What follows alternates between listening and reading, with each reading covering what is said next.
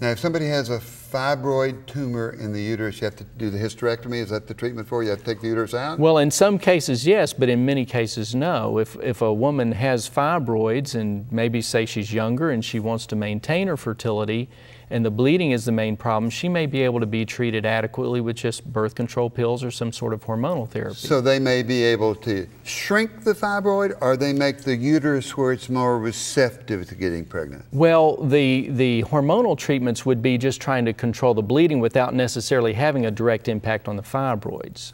If somebody had fibroids of the uterus and they didn't want to go through hysterectomy and they didn't like the word hormones, is there other treatment available?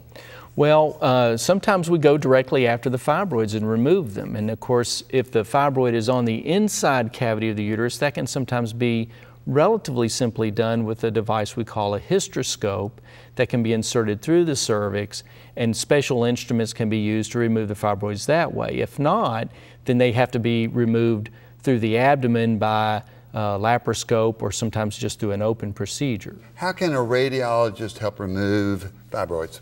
Well, if we're not going to remove the fibroid, is there a way to shrink them to make them smaller and then maybe minimize the symptoms that way? And that's when they came up with the idea of embolizing or placing material through the artery that's feeding the fibroid to block it. So the fibroid has to have a blood supply to live? Correct. And if the interventional radiologist can cut out that blood supply selectively, or you just cut off blood supply to the uterus and it just...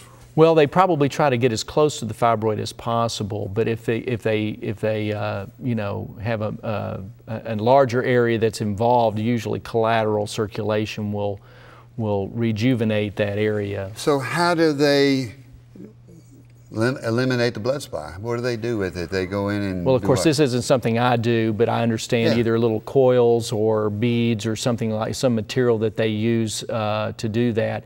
Are they successful when they do that? Well, they're to a certain degree.